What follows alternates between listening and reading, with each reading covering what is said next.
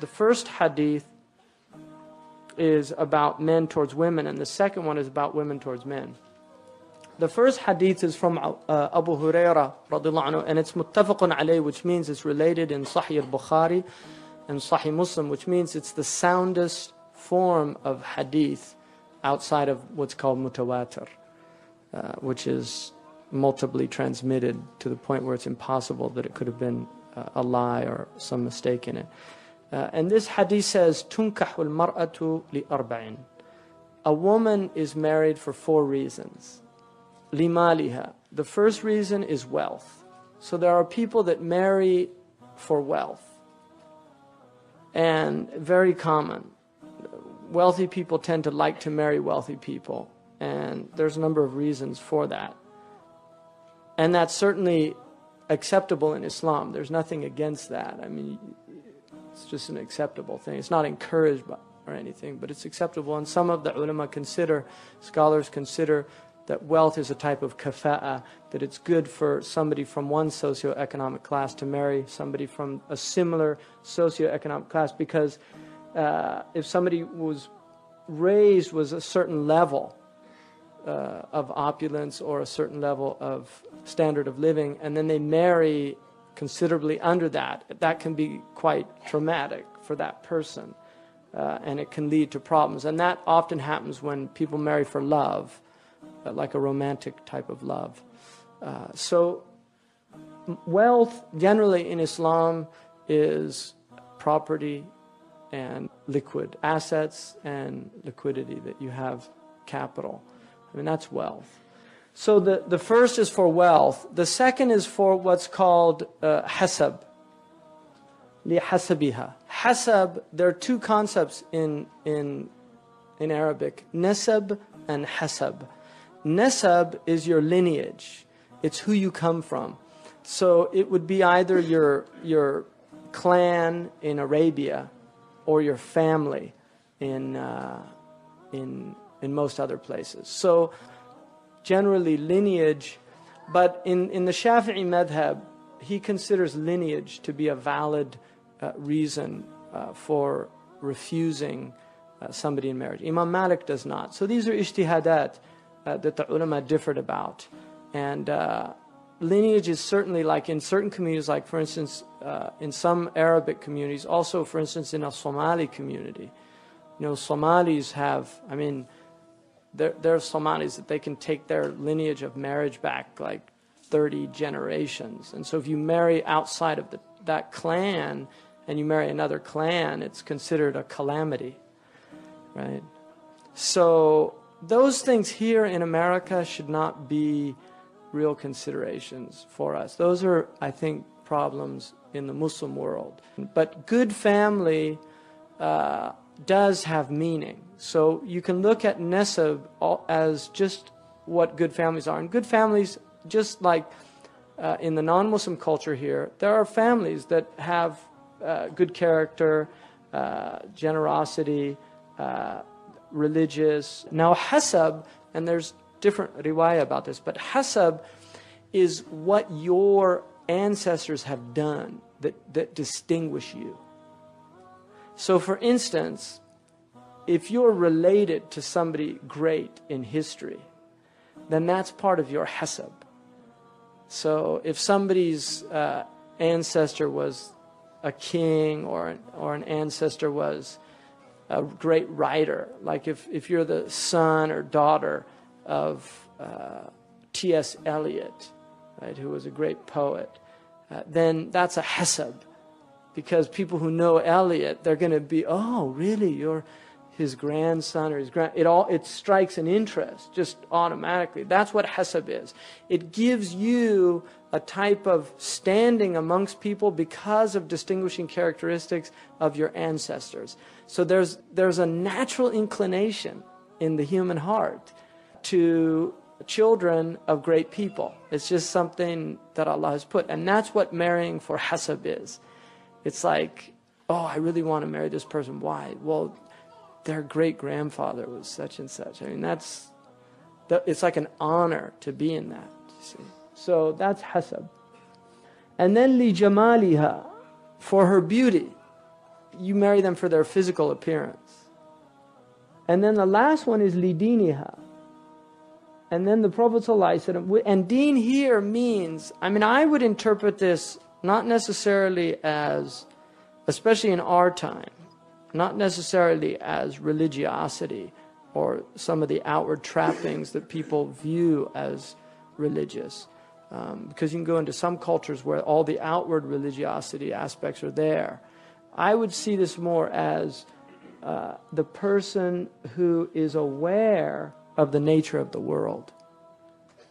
That they're actually not oriented towards the dunya, they're oriented towards the akhirah.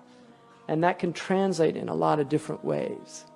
Because the nature of a person who has deen is that they're not worldly by nature, that their desire is not the accumulation of stuff, it's the accumulation of good actions. And that can translate in a lot of ways. So you can see people that have that. I mean, it might not be as black and white as people would like to think. And so you have to be careful about that. Because you can marry somebody that looks outwardly, the package looks all right. But then you find out, you know, it's all about bangles and, you know, it's some real dunyawi orientation. And then you can see somebody else, the package might not look there, but the internal reality of the person is that they are oriented towards the akhirah. So you have to be aware of that. But the Prophet ﷺ did say, فَضْفَرْ بِذَاتِ الدِّينِ تَرِبَتْ يَدَاكَ. Dhafar means like to gain, you know, to take the prize, you know, to, you know, seize the one who has deen. Taribat yadak. It means like, may your hands be filled with dust, which the Arabs use it to the opposite meaning, and you'll be successful. Now the idea here is that if you look at those three things, if you look at the first one, which is wealth, wealth can be lost. Right? So somebody might be wealthy today, they had all their money in stock market, and then the next day they don't have anything. So is your love still there? Because if you married them for that reason and they lose that thing, then the reason that you were attracted to that person is no longer there, so maybe the attraction won't be there anymore. The same is true of hasab. Hasab is about fathers and ancestors. It's not about that person. So after you marry that person, the initial interest, you know, suddenly you have to deal with the fact maybe this person isn't a good person. Maybe their father or their grandfather was a good person, but they're not a good person. They're a horrible person. And so all that's left is for you to go around, well, at least she's the daughter of so-and-so, you know. I mean, that's what you're stuck with. Which might not be the best grounds for a good marriage. And then finally, beauty. I mean, beauty, one, initial attractions. If you're seeing a person every day, you start losing that, you know, the first attraction of beauty, right? So you get used to a person, and that's something very common. So you're attracted to somebody for outward reasons initially, but again, you might lose the appreciation. That the first thing, it just becomes something that you get used to seeing, and then you see them, because people can look very beautiful, but when you live with them, you see their bad days, right? And suddenly, you know, the ephemeral nature of beauty, which, you know, people can look really bad, even beautiful people can look really bad on a bad day. And the face is strange in that it's very malleable. It's very, and as you get older, it gets more, you know, you can really see differences. So if that's the reason you married a person, you're going to start, the eye will start wandering, and you start being attracted to other sources of beauty. So again, those three are all ephemeral reasons. And what the Prophet ﷺ is saying, marry somebody for something that lasts, not for something that doesn't last. And the only thing that lasts is the deen. I mean, that is what lasts. And that's why you should marry a person, for what lasts. And he said, if you do that, you'll be successful in your marriage. And if you do it for those other reasons, it's not a guarantee of success. I mean, maybe it will become a successful marriage, but blame yourself if it's not. But if you married somebody on a strong foundation, because the beauty of Islam is that marriages really can be worked out if we adhere to first principles in our Deen, rights and responsibilities, because usually things can be sorted out. If somebody's not doing something according to the Deen, then if there's somebody of Deen and it's pointed out to them, they have to respond. Right? The onus is on them.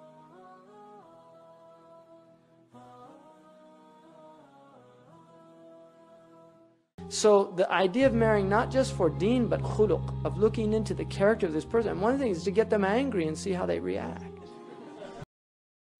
Now the second hadith about this is the hadith in which the Prophet ﷺ said, "Man ja'aka tardawna dinahu wa khuluquhu fazawwijuhu." Man ja'akum, whoever comes to you and you are pleased with his deen, this is about men. You're pleased with his deen, wa khuluqa, which is really important. Deen and character. And I love that addition, because see, somebody can have a religious name, but they don't have khuluq. They don't have character.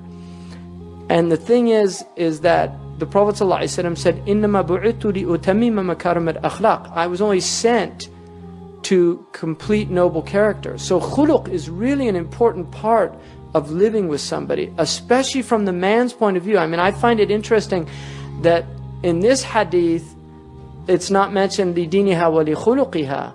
It's just lidiniha. But in the other hadith, man tardawna dinahu wa khuluqahu, his deen and his khuluq, because it's more important that the man have khuluq than the woman.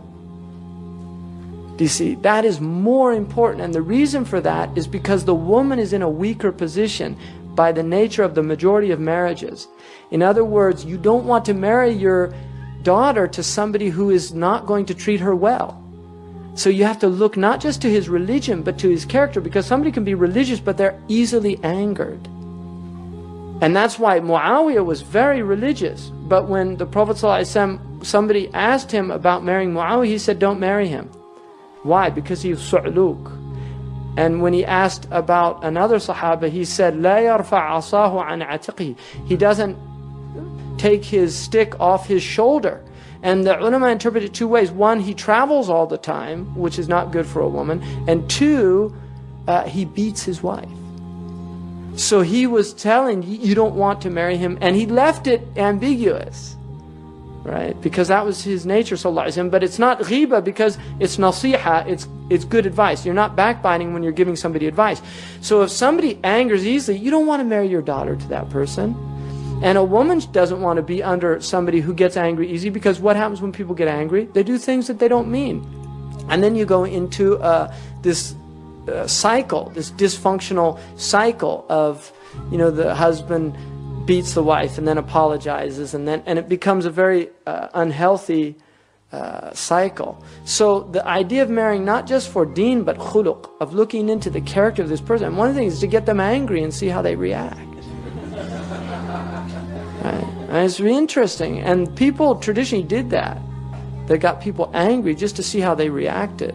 And that was a traditional way of testing somebody.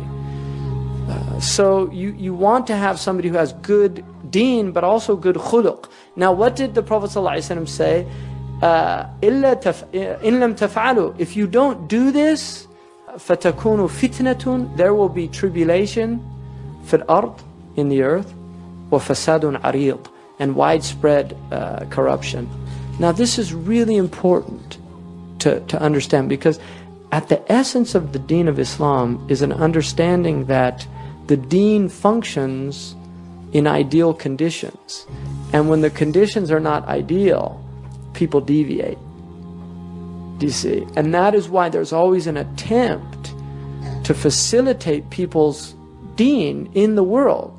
And that's why Allah is merciful, because so much of the Deen, there's a hadith in which the Prophet ﷺ said about the people in the end of time, they would have the reward of 50 of you. And the Sahaba said, 50 of us? Why is that? And he said, because you have helpers supporting you in your struggle with your, to please Allah. But those people won't have any supporters.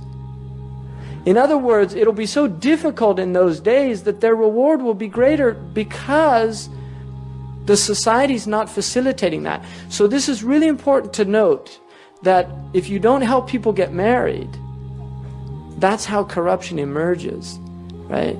You get people that just by the overwhelming power of their appetites, their emotions, they can actually do things that, had they been facilitated, they wouldn't have done that.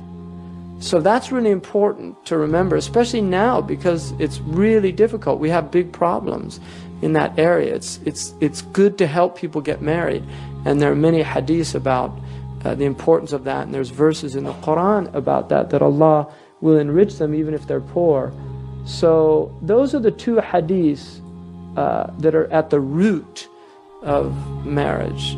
One, marry your daughters to people who have good deen, but also who have good character. And two, when you look for a woman, look for her deen. Right? Look for her deen, because that's going to determine quite a bit of what type of relationship you're going to have. And as you get older and the novelties wear off and those things, the spiritual aspect of your life together and the journey that you're on becomes more and more important.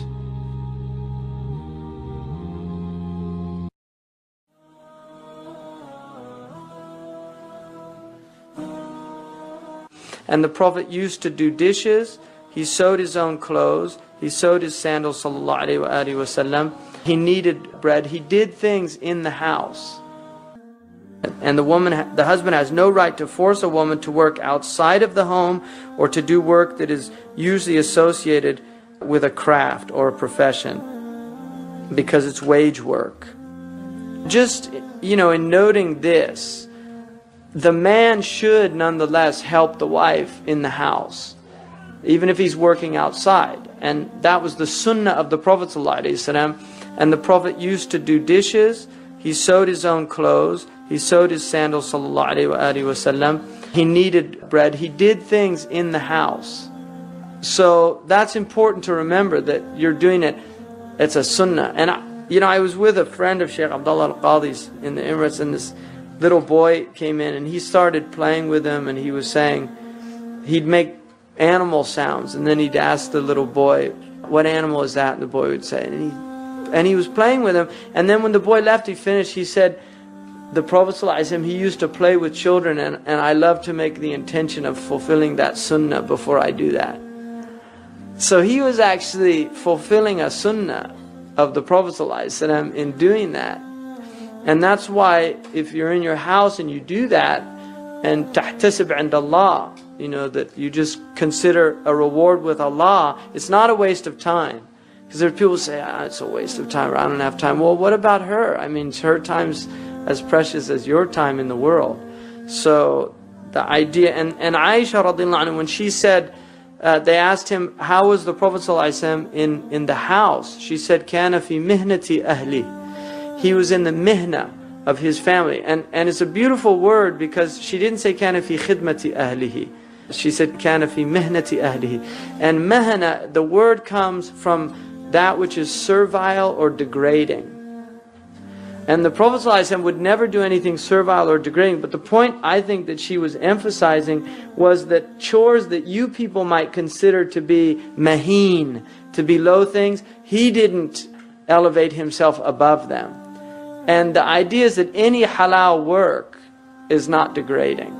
If it's halal, it's not degrading, even if it's what we would call a menial task. The fact that the best of creation did it, including carrying wood, milking a goat, he did all of those things. So anybody that does those things is not degraded by doing those things, by the mere fact that the best of Allah's creation, sallallahu alaihi wasallam, did those things.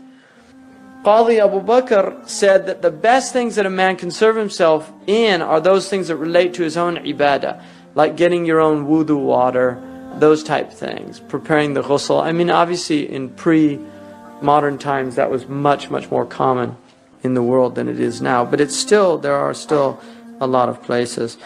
Ibn Abbas radiallahu anhu said that the Prophet sallallahu alaihi wasallam rose in the night and he would go to the water skin, untie it, and get his own wudu water.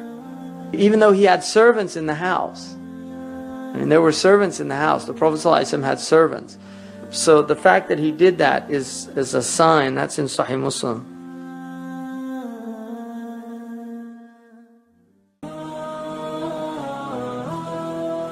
I mean, there's this idea that a lot of Muslims have that she's just supposed to do whatever he says and be this slavish, obedient servant in the house. It's not true. She can refuse things that she doesn't have to do.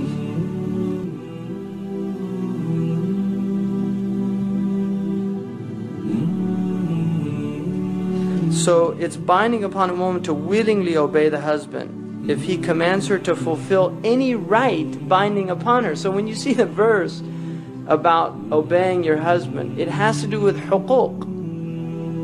You see, if it's his haqq, and if it's not a haqq, then you don't have to do it. So it's important to understand that once you know what your rights are, then you know what the limits of your, because he has to be obedient in fulfilling his rights to you as well. And that's the important thing to know.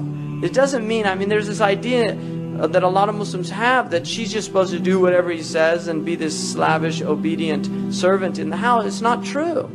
She can refuse things that she doesn't have to do.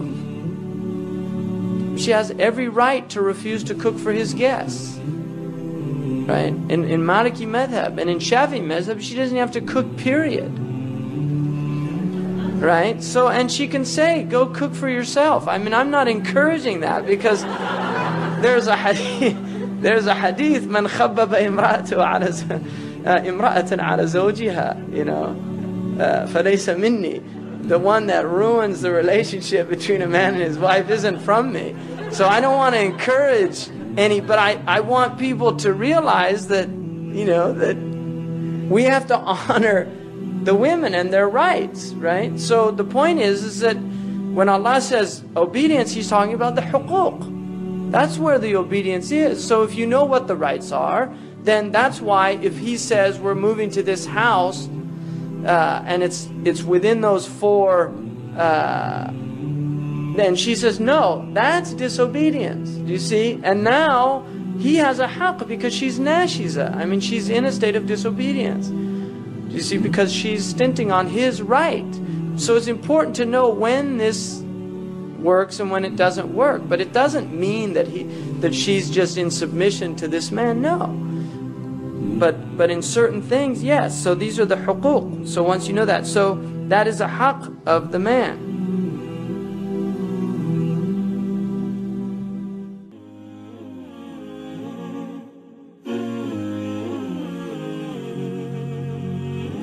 And then another important is adhering to the principles of forgiveness. That really forgiving and just letting it go. And one of the things that people in relationships will do is they'll hold on to these things, and it's just infantile behavior, and you have to see it for what it is. You're a pouting little child. That's all you're doing, and you're trying to make the other person miserable for doing something to you. It's infantile behavior. And you need to snap out of it. And we all will fall into that. But you have to snap out of it and just remind yourself. And if the other person reminds you of it, take the reminder. Don't make your life miserable for yourself and for others. Because that's all it is. And it doesn't, in the end of the day, it doesn't matter. So if something happens that upsets you, just let it go. And it will happen. It'll happen many, many times throughout your life. But just let it go. Don't hold on to it. The danger is not that it happens. That's going to happen. It's a given. The danger is that you never learn to overcome the desire to hold on to it. And it becomes also, people derive perverse pleasure in that. So that happens. You get a pleasure in making somebody feel miserable. And one of the things about, they've done studies on cheerfulness and things, and cheerfulness and good nature is very contagious. If somebody is in a cheerful and a good nature, they can actually affect other people much more powerfully than irritability, although irritability is also contagious, but it doesn't spread as easily as good nature. I mean, they've done really interesting studies about this, to watch this. And depression is difficult, very difficult to actually be transferred to somebody. It can happen. If you live with a depressed person, you can become depressed, but it's actually difficult for that to happen. It's quite unusual. But well-being does not. You can actually transform somebody's state quite easily if you're up and they're down. And you can see this with children. You know, if children pout and do these things, you can, just with silly faces and things, you can get them to break a smile. And once you've got them there, they know. They can't hold on to it. So it's interesting just breaking that infantile desire. And I think the Prophet ﷺ was an absolute master. Like everything he did, he was a master at that, of breaking that state that people got into. And it doesn't mean that he didn't have periods. There were difficult periods.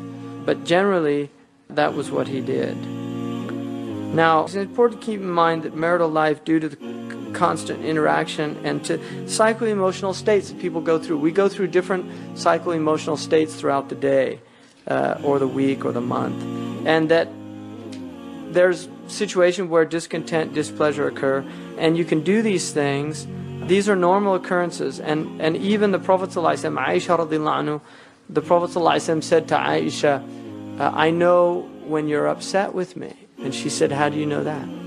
And he said, because when you're pleased with me, you say, Wa Rabbi Muhammad, by the Lord of Muhammad. But when you're upset with me, you say, Wa Rabbi Ibrahim, by the Lord of Ibrahim. And Aisha laughed. And she said, that's true, by Allah, it's true. I would never abandon anything but your name. I mean, that's an example. And then also this idea that the Prophet ﷺ said, a mu'min should never dislike a believer. If he dislikes one quality, he should focus on the qualities he likes. So every person is going to have things that bother you and things that you like about them. And the thing about your spouse is that you should look at those qualities that are pleasing. Also, the Prophet ﷺ said, the most perfect of believers in faith are those with the most excellent character. And the best of you are the best of you to your women. And there's a beautiful poem by Jalaluddin al-Rumi, where he said, the Prophet ﷺ said that women totally dominate men of intellect and possessors of hearts. But ignorant men dominate women, for they are shackled by an animal ferocity. They have no kindness, gentleness, or love, since animality dominates their nature. Love and kindness are human attributes. Anger and sensuality belong to the animals. That comes from a hadith in which the Prophet ﷺ was talking to some women, and he said, I've never seen a creature that has more possession over a man of intellect than you. So what Rumi was taking that to another level of understanding, that the reason that they have so much power over is because these are people that have conquered their animal soul. And so they're not people that are going to dominate women. They're not people that are going to oppress. They're actually people that, because of the love and kindness that has overcome their souls, they actually allow the women their shortcomings without demanding change. And that's what Ibn Abbas radiallahu anhu said about the verse in the Quran, وَلِلْرِجَالِ عَلَيْهِنَّ دَرَجَةً, that men have 1 degree over women. That's what he said it was. He said it was relinquishing the right of a man for the woman, تَنَازُرْ عَنَ الْحَقِّ, whereas he would not relinquish her rights. In other words, he would fulfill all of her rights, but he would not demand of her all of his rights. That is the degree that men have over women. And that's Ibn Abbas radiallahu anhu, who's the translator of the Quran. And one of the things also is just going the path of least resistance. Water puts out fire. Fire increases fire. If you look at the Prophet ﷺ, that was his strategy with people. Umar radiallahu anhu said, I once roared at my wife, and she answered back. I rebuked her for bandying words with me. She then said, why should you rebuke me for answering you back? By Allah, the wives of the Prophet dispute with him and even ignore him for a night and a day. So, she was saying, who do you think you are? Basically, I mean, that's what it is. He's saying, who do you think you are? the wives of the Prophet ﷺ do this to the Prophet, and he is the best example. So I think in that hadith there's a real, and he went and indeed found that from Hafsa. He went and asked Hafsa, who was his daughter, do you do that? And he was shocked. But it changed his attitude, and we have when he was Khalifa, the man who came to his house, knocked on the door, and then he heard Omar's wife yelling at him, and he left. And Omar came out and said to him, what happened? He said, nothing. He said, no, you came, knocked on my door, what'd you want? He said, I didn't want anything. And he said, by Allah, tell me what you want. He said, well, I was going to come complain about my wife. but when I heard your wife, I said there was no point in complaining to you. And Umar radiallahu anhu, he said, this is my wife, the mother of my children. She maintains my house, cooks my food. Shouldn't I have patience with her if she gets upset with me? So there's the man who, roared. That's the change that occurred in him, and that's the point. People can change.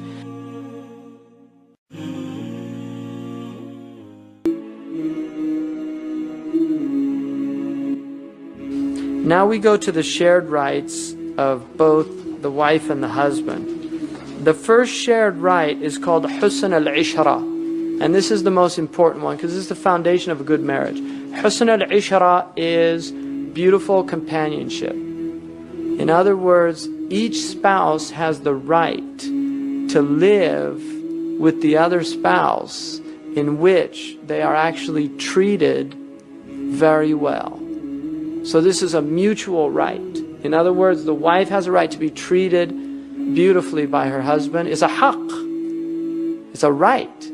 And the husband has a right to be treated beautifully by his wife. That's called Husn al-Ishra. And that there are verses about that. Treat them with kindness. Aisha radiallahu anhu relates a sound transmission that the Prophet ﷺ said, I am to you. It's a famous hadith about Abu Zara' and Zara'. It's a very beautiful hadith. There's whole books have been written just on this hadith alone. And it's a hadith where the Prophet describes these wives talking about their husbands. Each one says something about her husband. And then it comes to Zara', and she starts talking about Abu Zara' and how wonderful he was. And her life was just heaven and bliss with Abu Zara'. And then the one thing happens is that he marries another woman who was very beautiful. And Zara' became very jealous and ended up causing a divorce to happen. And then she married another man, but he was nothing compared to Abu Zara'. And she really regretted it. And in the end, the Prophet ﷺ said to Aisha, I'm like Abu Zara' to your Zara'. And what he was telling her was, we have a very beautiful relationship, so don't destroy it by your jealousy, because you'll regret it.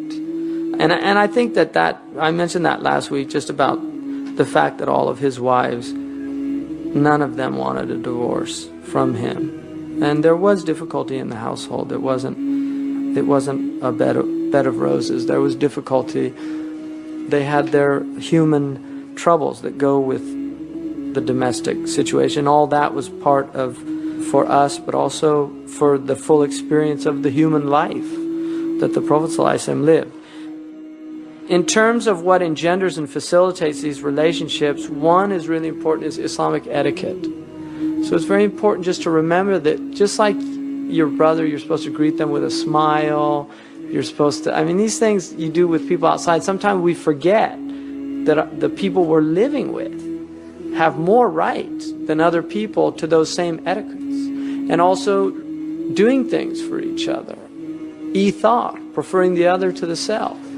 This idea. And the thing about it is, men have to be very careful because there are many women that is their nature. Right? So in other words, a man can get into a very exploitive relationship with his wife because his wife, by her nature, especially women that were born in and raised in a more Eastern tradition, where there's a lot of double standards with the male and the female children. You can get into an exploitive relationship with the wife where you're allowing her to do everything, and she says, oh, well, I love to do it. Well, that doesn't mean that she should be doing everything because she loves to do it, because she's getting all the reward, first of all. And second of all, she's going to appreciate, no matter what she says, when you help her out and do things for her. She will appreciate it, because that's human nature. So just maintaining the etiquette. And then also, a wife should not allow domestic concerns so that she forgets her own husband and then becomes like a domestic servant too, because that can happen. Woman becomes so preoccupied, she becomes more like a domestic servant, and not realizing that there's a whole sakina, there should be spiritual relationships, spiritual growth between the two, things like that. And a man also has to be very careful of not getting into the, and this is all about, I mean, I'll really tell you in all honesty, I mean, the thing about life is the challenge for everybody is not to fall asleep. And it's really easy to just get into these patterns of perfunctory behavior and to forget what, what life is about. And you can really forget that this is it. You know, your life is an aggregate of moments. And that when you're with your wife or your husband, it can either be a horrible experience, it can be a wonderful experience, or it can be a missed experience. Right? John Lennon said, life is what happens when you're busy making other plans. And there's a lot of truth in that. You know, you can get so caught up in these day-to-day concerns that life passes you by and you missed it. So family is like that. Your children are like that. It's very easy to lose sight of that.